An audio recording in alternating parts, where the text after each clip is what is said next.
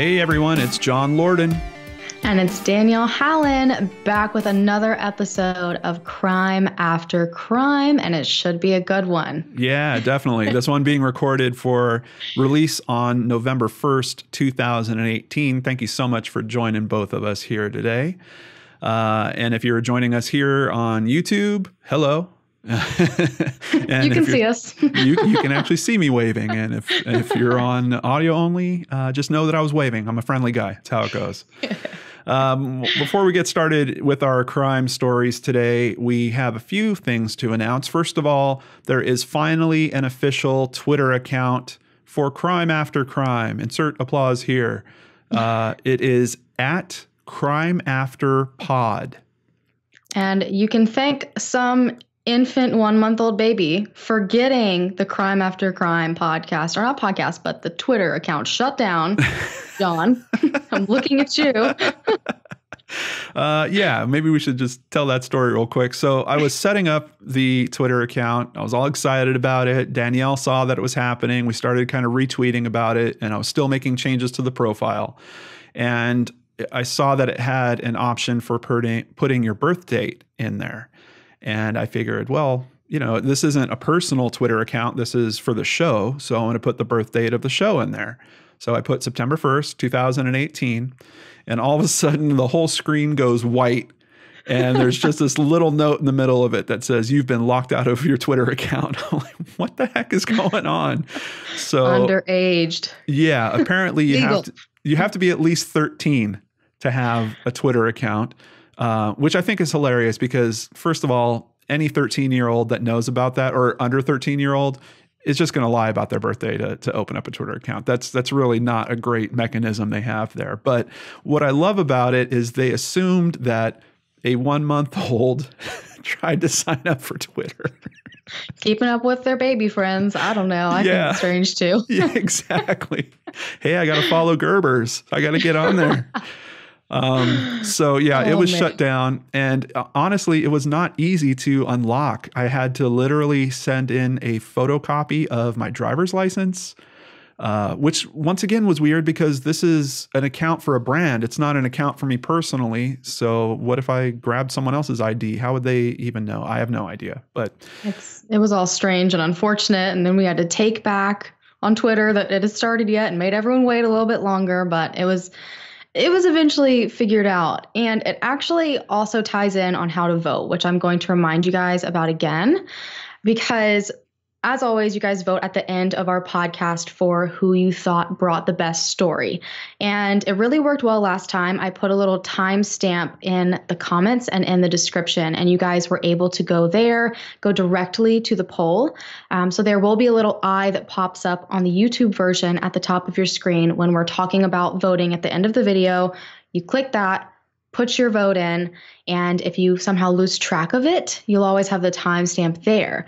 But we also do a poll on Twitter, and originally either I or John had put out the poll, but now that we have an account, I think we're going to put it out on the Crime After Crime account. So you can just go to Twitter and do @CrimeAfterPod. I mean, I'm sure John and I will still retweet it, but it kind of brings things to one place that you can look forward to instead of John and I just sneak attack surprising you with a poll the day of. So yeah, and that's the weird thing because the Twitter poll can only be open for 7 days.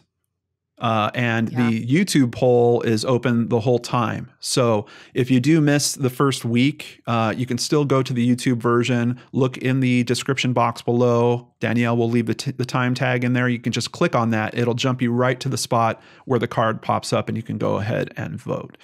So let's talk about what happened last episode. Well, John, last episode, I already knew it. I called it. I knew it was coming. I threw my towel in already in the last episode, and it was right. You guys voted for John. I mean, by a landslide. Twitter was a little bit closer. I think he had 60% and I had 40% of the votes. Mm-hmm. And on YouTube, though, 92% of the votes went to John. So Here I am. So I'm handing over the Crime After Crime mug because I no longer deserve it. But I'm coming back this month. I am. So, okay. John. All right. Oh, thank you. Oh, there we go. And what did you put in it for me? There's no telling. I might have poisoned it. Yeah, no. It kind of tastes like this information. It kind of tastes like alcohol. You trying to get me drunk there? I've got to take my title back. Yeah, and I have to thank everyone that voted for me. Thank you so much. I really appreciate it. We're now 1 for 1 in terms of. You really brought it last month. You did. Yeah, well, I think we're both going to bring it this month because I feel the game kind of anteing up here. So today's topic is craziest getaway. We've got a whole lot to go into there, including the history of getaways. Let's just go ahead and start with some of that. This is information from Wikipedia under crime scene getaway. A crime scene getaway is the act of fleeing the location where one has broken the law. It is an act that the offender or offenders may or may not have planned in detail, resulting in a variety of outcomes, which is also part of the reason why I thought this would make a great episode, because you can look at ones that were planned or ones that were spontaneous. But a perpetrator can escape a crime scene by running, riding a horse, driving a getaway car, or riding with a getaway driver. If motor vehicles are used for the getaway, then each vehicle is a new crime scene. That was a really interesting aspect that I didn't necessarily consider before. Yeah, I don't think I've ever considered the fact that it brings on different crime scenes. That's wild, because usually we think about that and immediately assume that when it comes to like a murder or, missing persons. But I never would have been like, oh, the vehicle for the getaway is also a crime scene. That's interesting. Absolutely. There could be evidence found in there. That might be a little foreshadowing for the story that I'm going to talk about. And there's also the possibility that you have multiple vehicles. More foreshadowing, more foreshadowing. Once humans domesticated horses, that animal became a favorite way to escape a crime scene. Jesse James and many old Wild West bank robbers and train robbers of the 19th century used horses to get away from the scene of their larceny. Of course, then we get to cars. Getaway cars are prevalent in major crimes such as bank robberies, foreshadowing, and homicides. Very frequently, but not always, a getaway car is stolen and is abandoned soon after the crime in the hope that the vehicle cannot be traced to the offender. The earliest robbers known to have made such use of an automobile were the anarchist-inspired Bonneau gang in Paris, December 21st, 1911. Wow. Yeah. They're taking it back. They're the OG runners. 107 years ago was the first car getaway. Wow. Later, the method was used by John Dillinger and Bonnie and Clyde, whose exploits got wide media attention and inspired many less known robbers. So that's our little history on getaways. Danielle? All right. Are you ready for my story, John? Because I really did bring one this time. I've got my crime after crime mug filled with I don't know what. And yes, I'm absolutely ready. Okay, so this was actually a robbery that occurred in Monroe, Washington. And just like my story about wasabi pans, I had to triple check to make sure all of the sources were correct and this wasn't something that was made up. So prepare yourself. This is probably one of the most unusual and bizarre robberies / getaways that I've ever heard of. And that says a lot because I'm obsessed with the story of D.B. Cooper. It was almost what I brought to the table today until I found this. So in September of 2008, an unknown man set out to plan the perfect robbery and perfect getaway. It was a scheme that a lot of people would probably call crazy and most wouldn't dare to do, but somehow it worked out exactly as planned. And that is going to have your jaw on the floor when I tell you what the method of getaway was. So this unknown man spent a lot of time before the crime planning everything, and he actually put up a Craigslist ad asking that 15 to 20 men show up to the Bank of America on Old Owen Road on September 30th, 2008 at 11:15 a.m. In the ad, he told these people it was actually for a maintenance project, something called Restore Monroe, and it seemed very, very legit. And they were told to wear dark blue shirts, surgical masks covering their nose. I think he also asked that they wear safety goggles and yellow vests if they had them. And he even offered to pay them $28 an hour for their assistance. So on the morning of this maintenance project. A councilman just so happened to be working across the street taking phone calls at one of his family businesses and was just gazing out of his window at the beautiful October day. And he was staring at the bank and he noticed that a Brinks armored truck had parked right in front of the Bank of America. And he noticed a seemingly harmless man started walking across the street in a blue long sleeve shirt, sunglasses, and a baseball cap. And this man had kind of long, tousled, grungy hair that he had tied up into a ponytail. And he was kind of struck off by this at first because this man was also carrying a large spray tank, but he chalked it up to basically just being one of the landscapers. So he wasn't too concerned, but this was not the case. So the driver of the Brinks armored truck got out of the vehicle with this canvas bag of money, and the unknown man suddenly took off running straight for the truck. He ended up throwing his large can over to the side and took out what appeared to be pepper spray and started spraying it relentlessly at the Brinks driver and ended up bringing him down in just seconds. So this unknown man took the bag, the canvas bag from the driver while he was down in agony, screaming of being pepper sprayed, and he pulled out the money. So the councilman was watching this whole entire event, and at this point, he had already called 911 and was relaying all of the information to the operator moment by moment, but he finally decided to throw the phone down and chase after the robber himself, because at this point, the robber is running away from the scene as fast as he possibly can. Well, first of all, I just want to stop you for a second, because attacking a Brinks guy with pepper spray, I believe the Brinks guys are armed, aren't they? Yeah, and I actually go deeper into this further in the story, but they're trained specifically how to handle certain situations. But when I was looking into this case, they normally are prepared for someone to approach with a gun. So this guy was really taken off by the fact that it was pepper spray, something very not nearly as threatening as approaching with a gun. So well, and if he can't see, even if he did have a gun, what's he going to be able to do? Yeah. Okay. Gotcha. Exactly. So as I said, this councilman's now running after this man, and the robber ended up throwing his hat off and revealed he didn't have long hair. It was all part of a disguise. He had really dark short hair, but the councilman unfortunately was never able to see his face, and he ended up losing him at the edge of some woods that led straight to a creek. So authorities quickly arrived on the scene. And no, this isn't the end of his getaway. And they were dumbfounded when they went to look for a man in blue and ended up finding a few of them, all dressed the same, standing out front of the bank after the whole ordeal. And actually, only 2 of the men remained at the bank to be questioned by police out of the dozen that actually did end up showing up. So dozens of these people replied to this Craigslist ad. Right.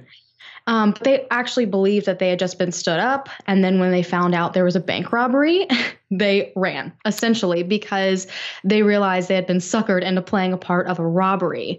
So this is when authorities realized they had kind of been set up and, that the man had told these people they were being promised money and it was a community project. But thanks to the councilmen, they were led straight to the bank of the creek. And when they ended up there, once they were there finding up the robber's shirt and pants, it easily explained his next action, which is the second part of his getaway. Okay. So witnesses started to come forward saying that after the councilman chased him into the woods, this man ran through the woods. And when he reached the river, he jumped into a perfectly placed yellow inner tube. Okay. For his next stretch of escape. So he floated, money in hand, 200 yards down the creek and a yellow inner tube. Wow. Exactly.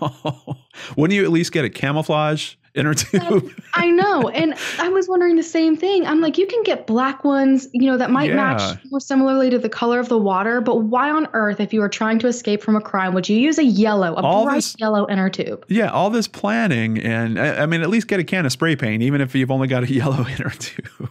Exactly. And I'll go into other things he actually attempted later on, which will make you shake your head even more. Wow. But he ended up actually abandoning the tube and was running off again. So he successfully robbed an armored vehicle with only pepper spray and an inner tube. And a bad So Craigslist ad. exactly, that these poor people showed up for. So within 30 minutes of the incident, a helicopter was combing the area searching for this man in the woods, and there was absolutely no sign on him. So they assumed there had to have been someone else involved. So a witness also ended up coming forward saying they saw a second man with binoculars staring at the entire scene from a nearby parking lot by the bank before the robbery. And he was no longer there, and he seemed to disappear around the same time that the man started running.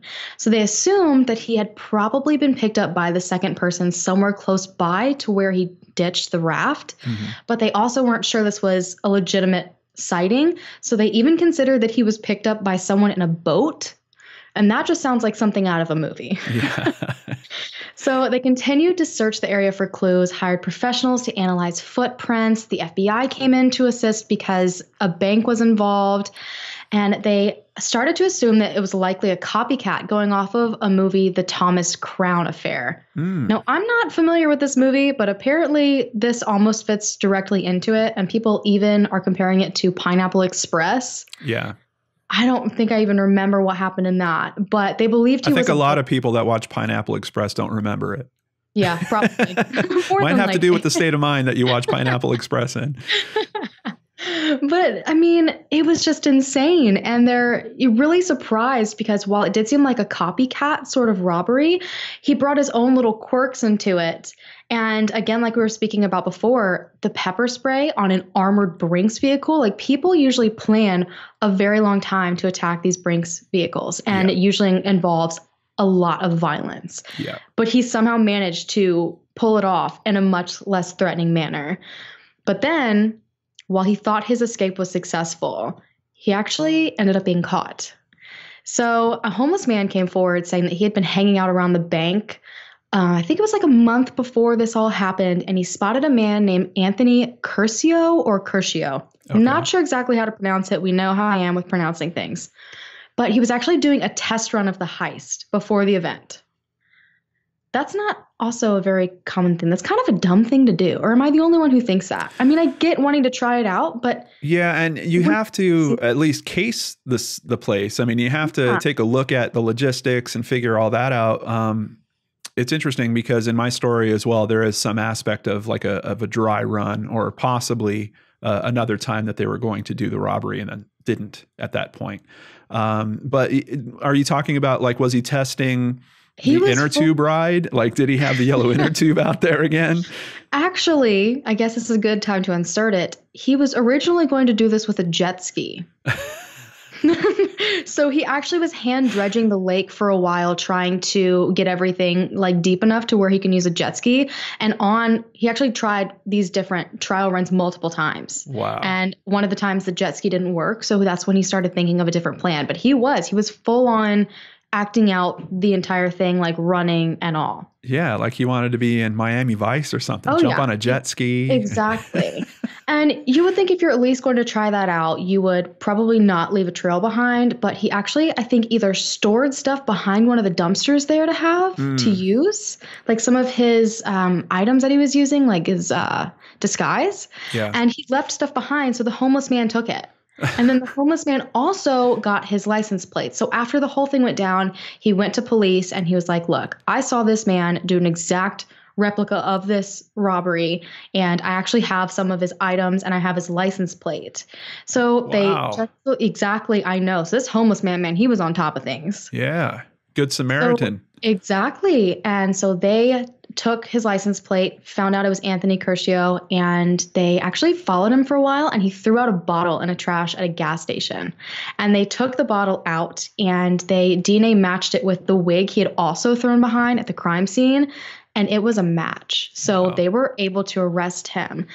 And so it's interesting what happened with his story afterwards, because he had attended high school in Monroe. So he was very familiar with the area, but then he ended up leaving to play football for Idaho. And he had this huge dream of making a name for himself. That was his big thing, is he wanted to be known. Yeah.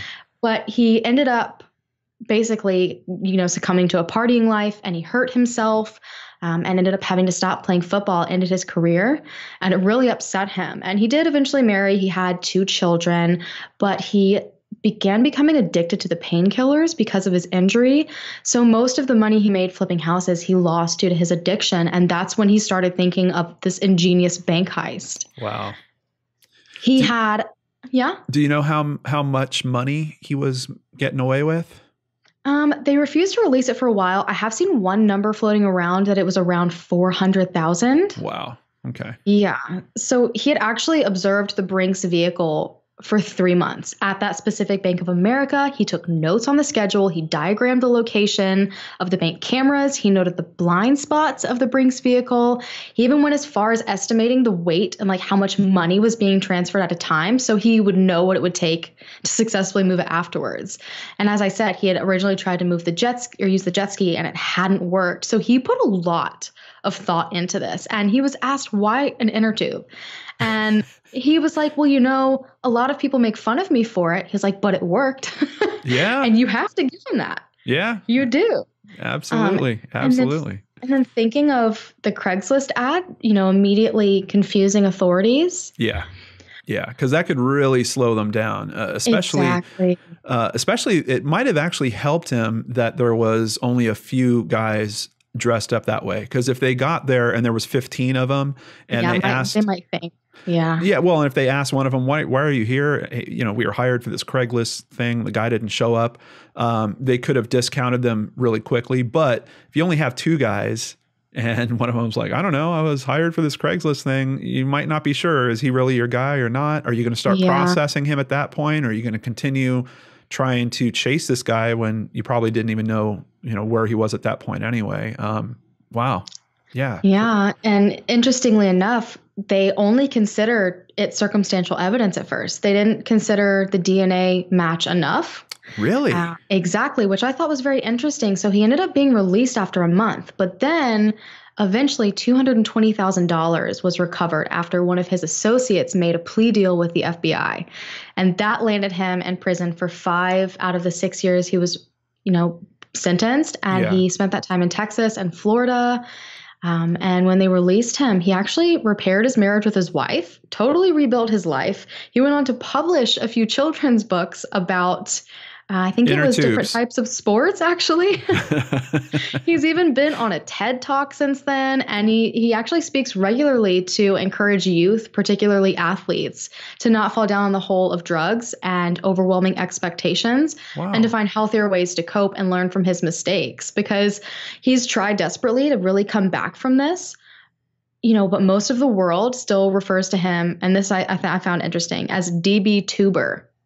Someone coined him that on a radio talk show, and he's not been able to live it down since then. Oh, yeah, it is kind of terrible, especially for someone that obviously he seems like he's strongly motivated by public perception and trying to be famous in some way. So I believe he actually, if he did take $400,000, he doubled what DB took. I think DB only made off with a couple $100,000 before he jumped out the back of the plane. So, oh my goodness, that story is so wild. But yeah, he did good. I mean, the only money they weren't able to recover was whatever he gave to his getaway driver. And I'm not sure if his associate was the getaway driver that maybe eventually came forward. They never specified it. I'm assuming not, because they were never able to find the driver's money.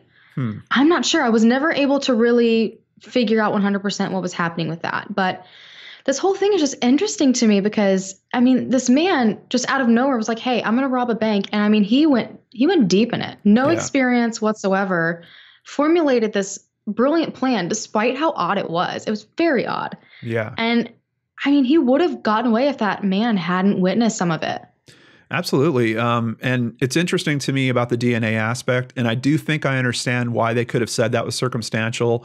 If it was, because you don't know the history of the wig, it could be that he wore it at one point. And then you also have it compounded with the fact that you have a witness that says, well, I saw him in this area previously. So it could be that he left his DNA, from a previous visit to that area that might have not been related to the crime as well. It's pretty interesting, though, that they would that it would fall apart like that. I definitely think it could have had a lot to do with the wig because I've actually personally covered a case on my YouTube channel where a wig was involved. And it was, I mean, everyone knew it belonged to the person that had been missing. Yeah. They knew for a fact, they had pictures of this woman in it. And when they tested it, they couldn't say for sure that she was the last one to wear it because it's a wig, you know what I mean? And other people could use it. Right. You never know if it had been tried on in a store. So there's no way to say for sure. Yeah, I think I ran into a case that was kind of similar where it was, I believe it was a clown costume, and they were testing the wig. Actually, it might have been the fibers. I think the fibers from the clown wig were found in someone's car, so a little bit different. I worked as a store manager for Blockbuster Video, and of course they're famously out of business at this point, so I don't mind sharing this information. But one of the things that always concerned me was how they had us move money, because they didn't have Brinks trucks come around to the stores for us. Oh, man. So yeah, literally, the store would open at like 9 in the morning. The opening crew would be there between 7 and 7:30. And at some point, whoever the manager is walking out that front door with literally a bag that has thousands of dollars in it, going to their car, putting it in their car, driving to a local bank and putting it into a special slot at the bank, basically for businesses. But yeah, and after a weekend at some of the stores I was working at, it was a serious amount of money. I mean, definitely something that I'm sure some people would have considered for a robbery like that. And we even heard stories about stores that were robbed. We did have a safe. And the safe had a time delay on it. So even if we wanted to open the safe, like to get change, just to get quarters or singles or something, we'd have to go to the back room, punch in the combination, wait 20 minutes, and then go back to open it up. But we even heard about robberies that happened even with that mechanic, where basically the robbers would come in like after closing, get everyone in the back room, make them wait for the safe to open, take it, and then leave. And if I recall correctly, I actually even heard of a couple murders that happened around some of those robberies. So pretty crazy. Yeah. I know. And like with the Brinks trucks, like I even get nervous around them because I'm scared I'm going to make them nervous if I look at them for too long. Yeah. I know. And there's also instances of Brinks robberies where it seems like employees are involved as well. It's another thing that I could easily see that. Exactly. But everyone was just so shocked because he managed to pull it off so perfectly. But again, it all comes back to, they're usually expecting guns and a lot of people, and they're not expecting one-on-one combat with pepper spray. So I think it really took the guy back, and he did not know what was happening, and it all happened so fast. Yeah. And I kind of, it's gutsy. I mean, just knowing that they're armed and how they're supposed to handle those situations. I mean, if you pepper sprayed him and you didn't get both of his eyes, his life could have been over right there. Oh, yeah. It was a real gutsy play. Yeah, and it was saying, though, that he used so much pepper spray. It was like for feet behind this guy. Like it was just everywhere. So maybe he was scared of that. And so he just really went crazy with it. Yeah, that was probably the most risky part of the whole story, was that initial rush to run up there and grab that bag. But then he just leisurely went down the river in an inner tube. Oh my goodness. That's so crazy. Yeah. I have a bizarre picture in my head of him just like, chilling, holding a little drink with a little umbrella in it, cruising down the river. Just a sack of money. Yeah. Wow. But he was saying when he was thinking about his escape plan, the most typical routes people take are usually by foot, and it's usually on the roads or in the areas directly surrounding it. They're not going to think to check the river. Yeah. And which I mean, maybe in some circumstances, but I think that's brilliant. I never would have thought of that. Yeah, no, he's got a good mindset going on there for logistics. And also it's kind of nice that there's an upturn in your story where he's improved his life and he's trying to help others and stuff like that. It shows that, when people are in a bad spot, they still have the same tools sometimes and they can use them in a bad way. But exactly. I'm glad that he got clear of all that and has finally put his life on track. Good one, Absolutely. Danielle. Thank you. Yeah. I'm excited to hear yours. Yeah, that was a really, really good one. Honestly, I'm not sure how it's going to go this month. We'll see. You might have pulled it out. That was a really interesting story, and the inner tube thing, I I can't get it out of my mind. I've now have an image burned in my brain. I know. Me too. That's what I've been going through for the past week. Yeah. All right. Well, get comfortable because here comes mine.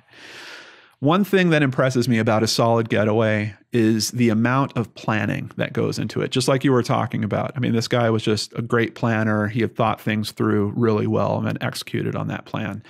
My story for today sounds like something right out of a Hollywood film, but it's real, and it resulted in the biggest gem heist in Britain, plus one amazing getaway. It occurred in 2009 and is known as the Graff Jewelry Heist. Now, Graff Diamonds was founded in 1960 by Lawrence Graff in London. They are now a multinational jeweler with over 500 employees and 50 stores worldwide.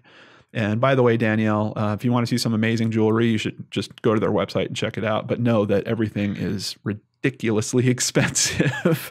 Powell's going to have a lot of pressure on him. Yeah, seriously. Time to take up another job or 5 to try to get some of this jewelry. Thursday, August 6th, 2009, 2 well-dressed gentlemen show up to Graff Diamonds via taxi. They're processed at a security checkpoint and led into the store. One of the men was wearing gloves. However, it's not uncommon for some of the eccentric personalities that go to the store to wear gloves. So, just a pair of nice leather gloves. Okay. What was uncommon is they somehow made it through security with 2 handguns. They pulled them out and started the robbery.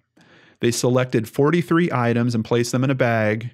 Then a woman working there as a shop assistant, Petra Enar, was taken hostage and they headed outside. They were inside the building less than 2 minutes. Wow, that's impressive. Absolutely. And a blue BMW is outside waiting. A security guard saw Petra and started heading over in a rescue attempt. The crooks saw him and fired a single gunshot into the air, starting a public panic, and they took off in the car, and they thankfully left Petra behind. She describes it as one of the most terrifying experiences that a person can be put through. As the car raced, I'm really happy that I think in both of our stories, there's not a lot of at least senseless violence. Exactly. Even the way they use this gun, you have a security guard that's running towards you. It's weird because in some versions of the story, I heard that they fired it kind of in his direction. Other ones are saying, no, they just shot it straight up in the air. But it seems like they weren't intending to hurt people. And they were really using Petra to try to just make sure that they got to the car. Exactly. And she's also the shop assistant, so I'm sure she was helping them in terms of, clearing out the cases and bagging up the stuff that they were going to take. So as the blue BMW races through the streets of London, it crashes into a black cab. The car continued driving away, with the driver from the cab and some locals from a nearby pub starting to chase the crooks.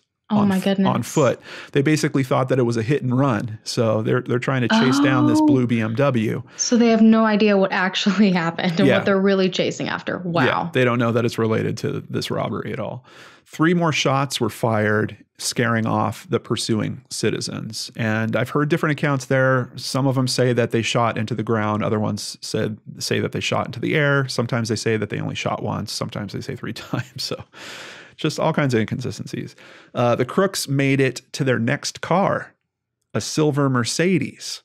The bag of jewels was handed off to a man on a motorcycle who took off. The crooks got into the Mercedes and continued their escape. Eventually, that car was also ditched, and they transferred again into a third vehicle, thought to be a black Ford Galaxy or a Volkswagen Sharon. But where were the police cars during all this? These guys are, they're hopping from car to car. They handed off the jewels to a motorcycle. The motorcycle takes off. No police to be seen. Yeah. Who's chasing them exactly? Well, someone had hired trucks and had them blocking traffic at strategic points on the escape route. They effectively cut off the police's access to the fleeing criminals. Wow, that is brilliant. This reminds me of that movie. Do you know the movie I'm talking about? Is it called? It's with all those people. I think it was somewhere overseas, and they had all the different cars that they used, and they even drove through this guy's house. Oh my Is it the one gosh. where they were using the Mini Coopers? Was I Mark think so. Wahlberg Was in that it? the Italian Yeah, job, the bank job? the What was Italian that? Job. Yeah, This is literally this sounds so much like it. definitely, Man, they definitely. went all out. Yeah, and you're talking like they said at one point they talk about a 7.5 ton truck. So I would imagine that's something almost like a trash truck or some kind of very large shipping truck. Oh yeah. Also, big transit vans, and they basically hired these guys, had them park at specific streets that were blocking those streets off, and that was keeping this getaway path just completely clear for them. Police believe that there were at least 2 getaway drivers for the cars. CCTV was able to track the man on the motorcycle until he ditched it and walked into Green Park, just a short distance from Buckingham Palace. They lost track of him once he went into the park. And that's an interesting aspect that I really didn't find any information about is we're talking a BMW, a Mercedes, a third car, which they can't identify. And I didn't, even despite the fact there's been a trial, I didn't get any clarification on that. A motorcycle. I don't know if these vehicles, I would assume that they were all stolen Oh, because absolutely. I would assume the same. yeah, because they're not going to have these registered to people that they can trace back on all this. So, but these guys are ditching vehicles all over the place, renting trucks to block the route. Nice vehicles at that. Yeah, Very yeah, nice vehicles, pricey yeah, ones. absolutely. Sounds like it might be a bit of a well-funded operation. But so Detective Chief Inspector Pam Mace from Scotland Yard's Flying Squad said this was a well-planned robbery with a number of vehicles used to help the robbers escape. These men are extremely dangerous and fired at least 2 shots on busy London streets as they made their getaway. And despite the fact that they made off with only 43 items, they were primarily rings, bracelets, necklaces, and watches. However, between all those items, they had more than 1,500 diamonds and amounted to 40 million pounds or about 65 million US dollars. One of the more expensive pieces, a diamond necklace, single piece, was worth 3.5 million pounds alone. That's insane, John. Yeah, this is That's insane. This is the type of jewelry shop for like celebrities and royalty. And so, yeah, this is like very, very high end. I mean, just ridiculous types of jewelry that we're talking about here. One officer said they knew exactly what they were looking for, and we suspect they already have a market for the jewels. That's what I was kind of about to say. I was assuming, I was like, they had to know exactly what to pick out for them to get as much money as they possibly could out of it. Yeah. And I mean, just to have the channels to offload that type of stuff. Yeah, this isn't something where, Joe Schmo and his buddy get together and figure out, hey, we can rob this place and, put together all these resources. It really seems like there was quite a bit of money in planning, but we're not even through it all yet. There's even more planning. Man. Despite all the resources and planning, it would take only a few mistakes to bring this ring of thieves down. When police were processing the BMW, which, like we were talking about earlier, every car now becomes a crime scene. They found a sawed-off shotgun in the trunk with 4 cartridges, and more importantly, a burner cell phone was found wedged between the driver's seat and the handbrake. The phone included a call history that gave investigators crucial pieces of the puzzle. Though the numbers were anonymous, investigators were able to track the movements and retrace the steps of the phones that were involved, which led them to their suspects. There was also CCTV images of the 2 men during the robbery. A makeup artist would come forward with a very interesting story only a few days after the heist. She recognized the 2 men in the CCTV footage. They hired her to apply aging makeup to them for what police think was a failed attempt or dry run 2 days before. They told the artist it was for a music video and they wanted to look 30 years older. It took 4 hours to apply the latex prosthetics, hair coloring, and complexion changing effects. It appears they did not do this again on the day they actually pulled the heist, but the security man at the door did comment that he believed they may have had some light makeup on. So I'm not sure if, and I've heard different things about this. In one instance, I heard that they didn't like the aging effects after they got them put on. They thought that they looked too fake. So they wound up not using them. When it comes to the security guy, I'm wondering if, had to wear makeup because of doing shoots and stuff like that before. Mm-hmm. And sometimes like your eyeliner will stick for a couple days. I don't know if he was noticing remnants of the makeup that had been on them previously. More than likely. Yeah. And especially with hair coloring things and seeing the pictures, there's actually photos of these guys when they're walking in. Oh, wow. And, okay. and there's photos of them since they've been caught. Minor spoiler alert.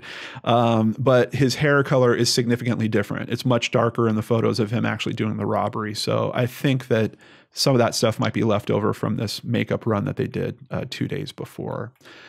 Outside of all that, the taxi driver also specifically remembered them because their fare was only $9.20, and they handed him a $20 or £20 note and told him to keep the change. And it's the largest tip that he's ever received. I feel like among all these greatly planned things, they made some really rookie mistakes along the way, like really random small things. Yeah. I mean, to think of all the resources, multiple cars, rentals of these trucks, and we're going to take a taxi to go there. Exactly. And then on top of that, make yourself memorable by leaving an insane tip. And then on top of that, to leave a burner cell phone behind, or at least use the burner cell phone for longer than just the heist itself. Yeah, and I'm not sure if they left it behind intentionally. I don't know if it could have fallen out of their pocket while they were, because remember that car hit the cab, so there might have been some jostling that happened. Might have thought it was there exactly, and it wasn't. Okay. Yeah. Investigators would eventually locate 9 people that they believed were involved and charge them.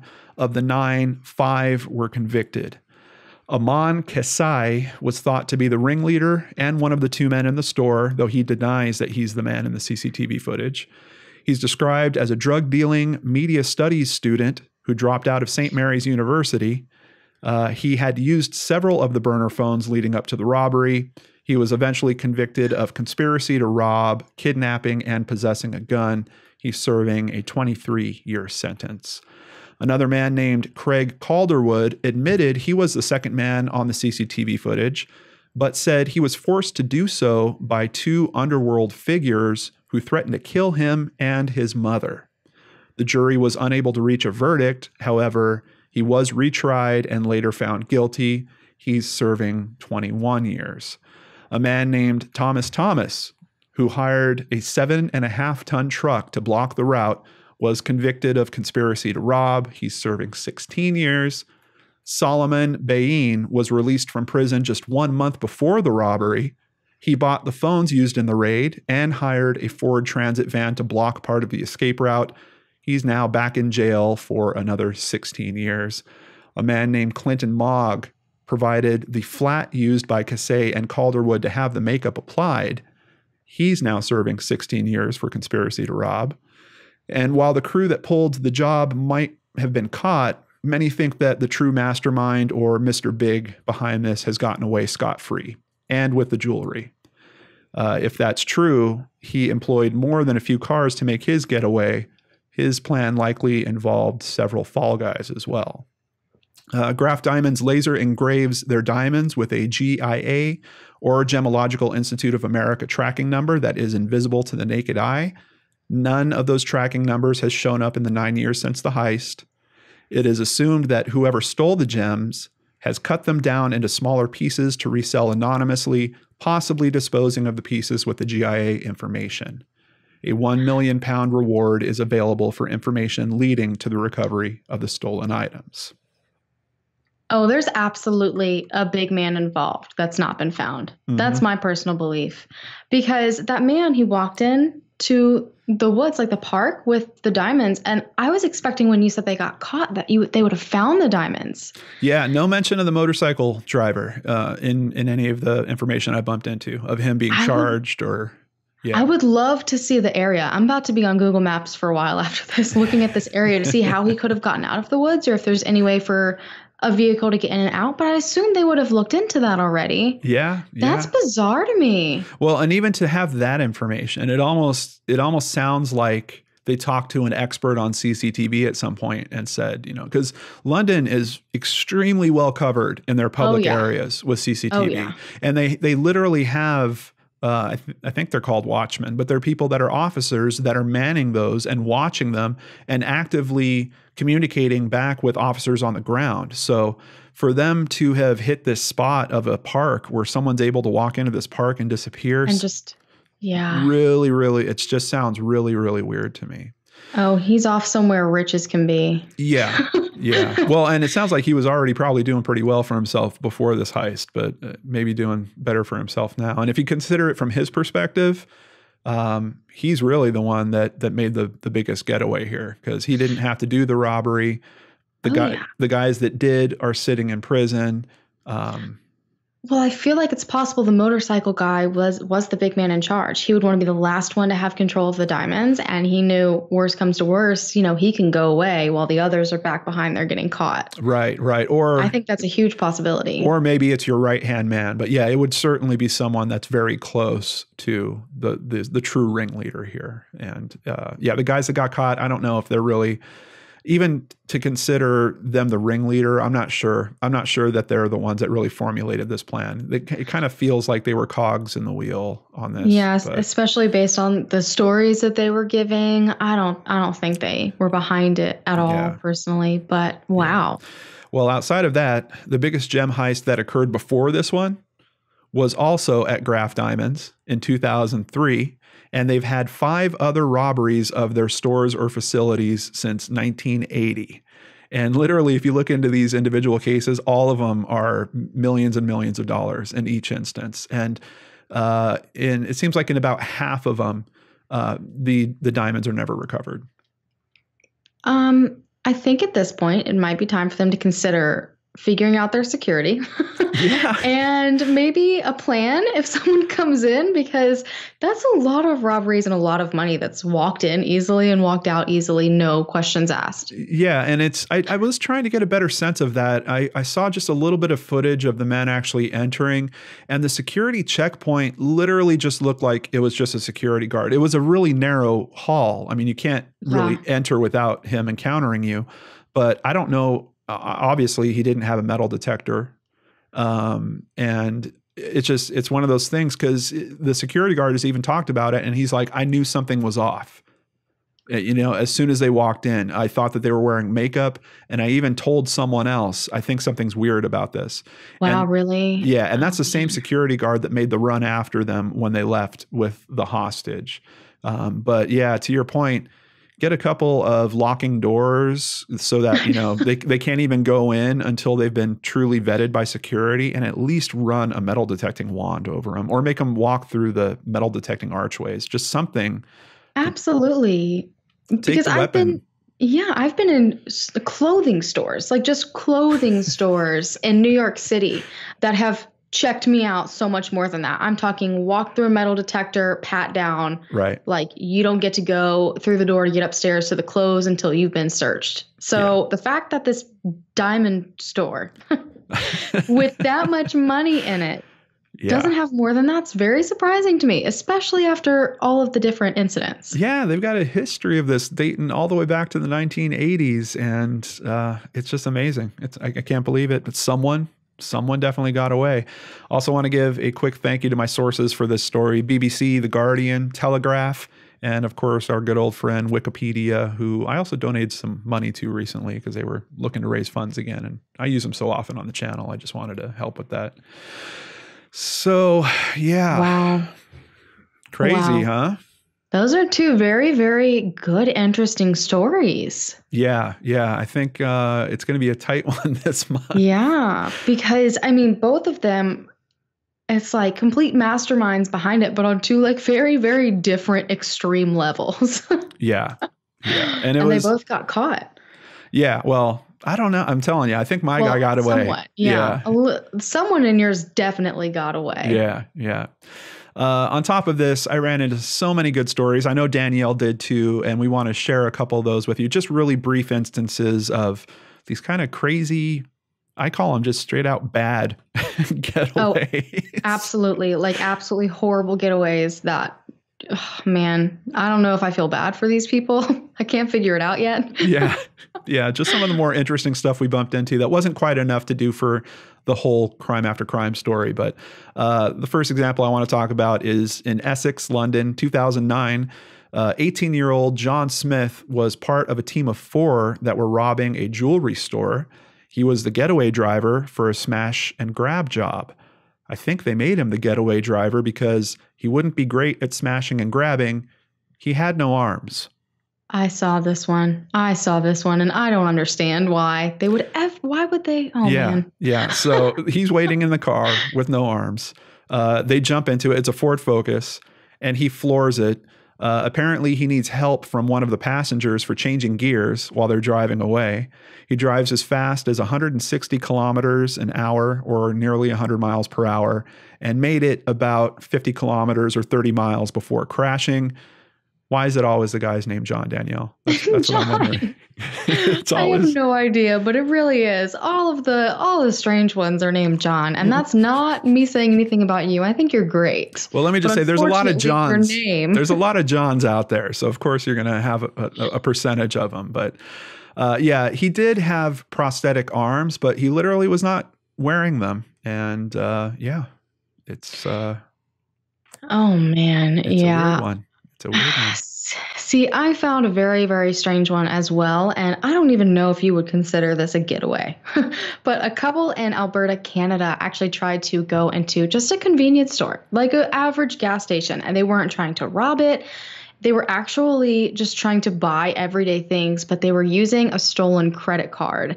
And the clerk at this convenience store started questioning them and was really concerned about the fact that, this person believed it was stolen. So they called authorities before the couple even realized. And when authorities got there, I guess they never really planned a way out if they were to get caught using the stolen credit card. So the man actually tried to first totally leave the female behind, just left her in the dust. Was his name John? No, they didn't release names, so it could be, but I'm going to pretend that it's not because you don't deserve that. Oh, thank you. But he ran to the back of the store and the back door was locked. So he ran back up to the front and proceeded to try to fight the police officer. And the female was just left there talking to someone else, probably saying, "Oh, I'm so sorry for him. Like, we didn't mean this. I don't know what's happening." But then she was obviously mad. He left her in the dust. So she then tries to run to the back of the store and escape everything while the officer and this man are literally wrestling on the ground. And she can't get out of the back door. So she actually just started climbing up some of the items in the back room of this convenience store. And there's a video, and I could not figure out what her plan was to escape from here. And I still can't figure it out. She's just climbing up in a corner? Well, that's what I thought. I assumed she was hiding, which is still a horrible getaway. Yeah. Because they're going to search for you. But she actually climbed up into the roof, like into the ceiling. But it was those really cheap, like particle board, cardboard type of, squares. Yeah, I know what you're talking about. She made it halfway through the store. Again, I don't know where exactly she was going. And she just completely fell through the ceiling. Yeah, I was going to say, those acoustic tiles don't hold so much weight. No, and I'm sure you could have heard her climbing around up there, but she just fell right through the ceiling on top of everything and then got up like nothing happened and tried to run away again, but they both ended up being caught. Well, thankfully, it didn't sound like they were going to get very far anyway. No. Okay. I just still am trying to figure out where she thought she was going to go once she got into the ceiling. Yeah, exactly. Where do you think you're going to get out of that situation? Oh, man. Just try to get as close to the front door as possible and then break through the tile, make a run for it? Which even then doesn't make sense because the owner of the store was guarding the front door, and that's originally where she had been standing. Yeah. So I don't know what was going through either of their minds, but clearly they had not planned an escape, and then their last minute escape was not very great. Well, like I mentioned at the start of my story, it's all about the planning, right? So here's a story about some not so good planning, I don't think. 2011, South Wales in the United Kingdom. This is about the worst Facebook first date. She drives to his home. He asked her to give him a quick ride to briefly visit a friend. She took him to a shopping mall, waited 5 minutes. He comes out of the mall running towards the car screaming, "Go, go, go." He had threatened a cashier with a kitchen knife and stole 250 pounds. She took him home, was trying to end the date when police rolled up and arrested them both. Oh my goodness. Yeah. Now, thankfully, police did believe her. So they did let her go, but she did originally get arrested with him. I was going to ask about that. I would be so upset. I would be so upset. First of all, if someone went into a store for a couple of minutes and then ran out screaming, go, go, go, it might just be my crazy mindset, but I probably would have gone without them getting in the car first. Right. Maybe that's horrible, but that just screams something's not right here. Yeah, especially first time that you've met this person. You know, you only know them from online and you're getting together with them for the first time. And yeah, take me to the store. So I can rob it. And then imagine being asked after that, so how'd your date go? Right. Well, I got arrested. Yeah. Oh, yeah. Having to tell your friends. Crazy. That might be the worst part. Hey, how was that first date? Oh, that's so horrible. Oh, my goodness. See, there were a lot of very interesting ones out there. There was one that I looked into where this man, I don't know, I can't remember exactly if he was trying to rob a bank. I don't think he was robbing a bank. I'm pretty sure it was just a convenience store, but he actually just escaped out of it afterwards. And I think he thought it would be great to get away on his wheelchair, like in his wheelchair. Like no one knows for sure if he was actually handicapped or anything, but he just left the crime scene and slowly rolled himself away. And honestly, I think that's a pretty good getaway. Because they're going to expect the person responsible to be booking it and running, but he was just casually going down the road like nothing had happened. I wouldn't think twice about him. That's interesting. Well, it depends. Did he show up in the wheelchair? Is he like heading to the robbery in his wheelchair? I'm telling you, I tried to find more information on it, but it seemed people were just so fascinated with the fact that he just escaped in a wheelchair slowly. Yeah. And do you know if it was an electric or if it was a manual? Again, I couldn't figure it out. I'm pretty sure it was a manual one. I did find another instance, though, where it was an electric one, but this person was booking it in the electric one, and that to me is a dead giveaway. So.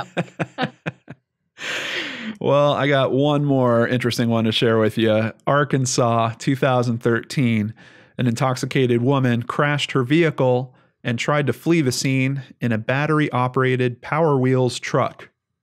Like the ones for kids? Yeah. Yeah. Oh, okay. She crashes her car drunk, gets out, runs into someone's front yard, and grabs a Power Wheels truck that was sitting there. Oh. She also had no pants on. So just to paint the picture clearly. The father of the little boy that owned the toy getaway vehicle saw what was happening and got her out of the truck. She then walked to her mother's house where she was arrested. She blew a .217 into the breathalyzer. Oh, man. Isn't that ridiculous? That's one of the highest amounts that I've ever seen. Yeah, she was I think that's the highest amount that I've seen. But I mean, you can run faster than one of those cars. Okay, I've been in one like at my age, okay? Because I have lots of nieces and nephews and I have kids. They're fast, but they're not that fast, so I don't know what she thought she was doing in that. Yeah, I think that the Power Wheels company is smart enough to make them slow enough so that parents can at least run them down and make sure that they're... Exactly. In case your child's trying to run people over. Yeah. Relatable. Yes. Yeah, or that your kid's going to get hurt themselves. When I was a little tot myself, I had a big wheel that I drove across the street right in front of my house. I got hit by a truck. Wow. Yeah, yeah. I've been hit by a car too, but not that way. So we're just some odd people, John. I guess so.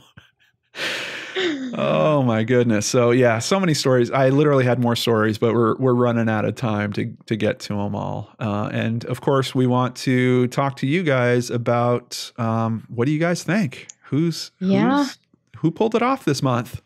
Last week it was the first episode. I feel like it was pretty tied. It was pretty even. Last week I knew it from the moment you opened your mouth. I was going down. But this week, I don't know. I don't know because I really enjoyed your story for the different elements that they put into it.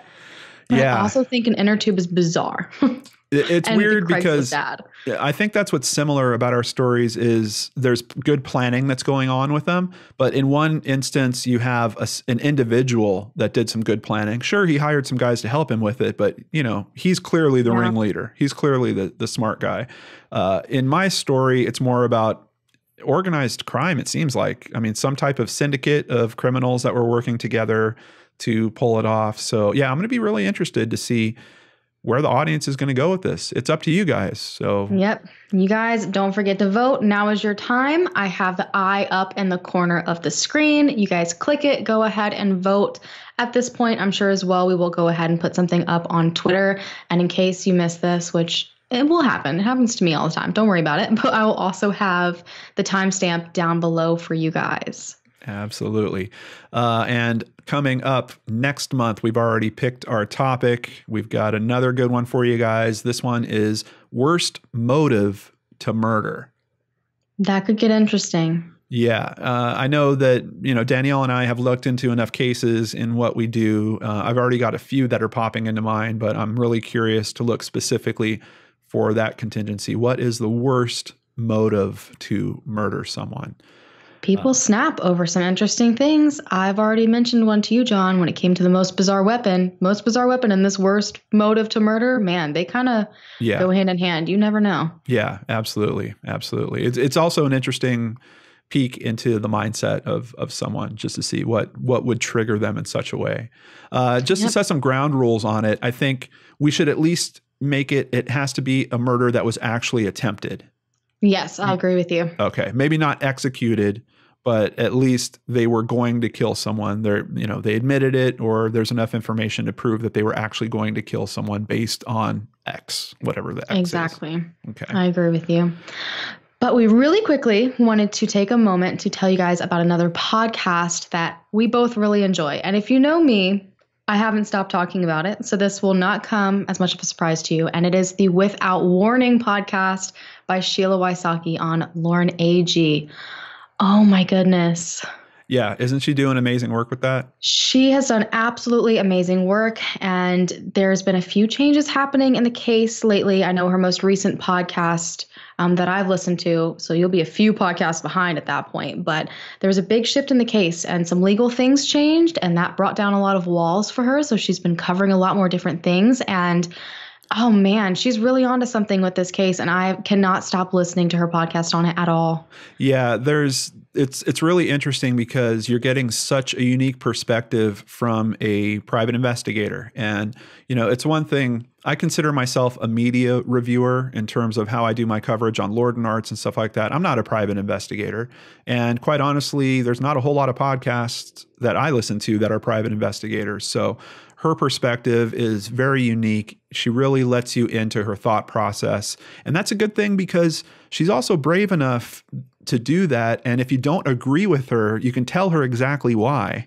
And exactly. She'll actually hear you. And I've got a pretty good relationship with Sheila. She actually called me. It sounds like you've heard a bit of what happened, but just a little bit. Yeah, essentially there was a wrongful death suit that was going on with this case, and the judge became, I guess you would say, a bit controlling about the media that was going out around this, and effectively was telling them to stop the podcast.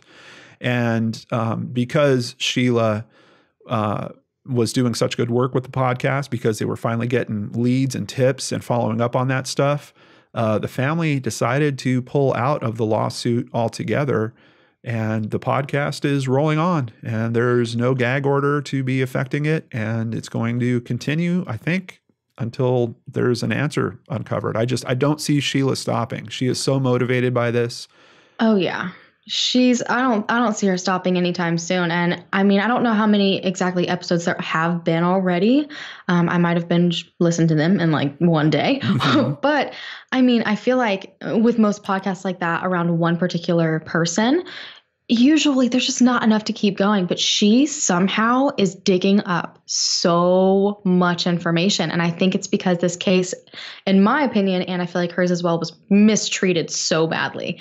It was really mishandled by authorities. So a lot of information that should be out there just isn't. And she's the one digging down to the bottom of it. And it's been so impressive to see what she's found out. And every episode has me on the edge of my seat. And I do not see her stopping until she gets someone to crack. And I think honestly, she will. Yeah, she scares me sometimes, not in a bad way, but she is a boss. I was literally just going to say she's a pit bull. Yeah, she's not going to let go of it. And I know that what motivates her is just coming from a different place. I mean, she is really looking for justice. She understands how this family feels. She's dealt with other families in similar situations.